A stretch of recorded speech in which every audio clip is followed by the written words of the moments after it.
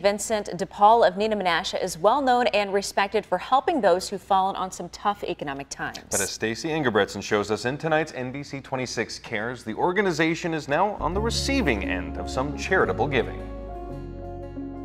St. Vincent de Paul helped nearly 5,000 people in need last year, providing free clothing, transportation, even paying rent and utility bills. It's that incredible life-changing service that caught the attention of a local company who wanted to give back to those hard-working volunteers.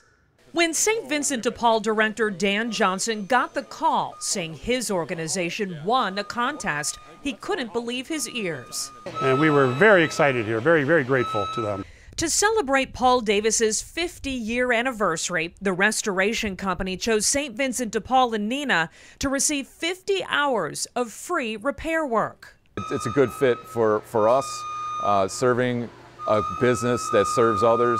And it's the work that they need. It fits right into what we do at Paul Davis. We help people out with the fires and the floods in their times of need.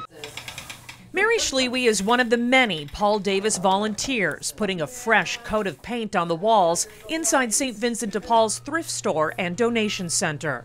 But it's one of the most gratifying feelings when you can help somebody else out. The team has the equipment the store doesn't to be able to clean the dust out of every nook and cranny.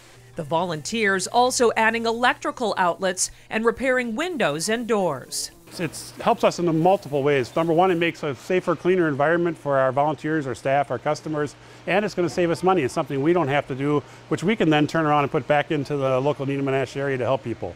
Last year, the organization gave out $144,000 worth of aid to struggling families.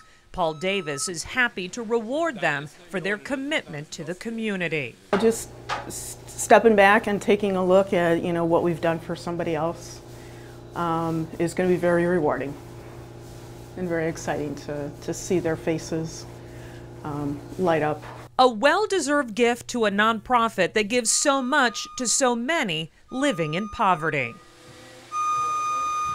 A local dentist wrote the winning letter nominating St. Vincent de Paul. Paul Davis says their charitable giving doesn't stop here. They also donate furniture and other items their clients don't want to St. Vincent de Paul and other organizations.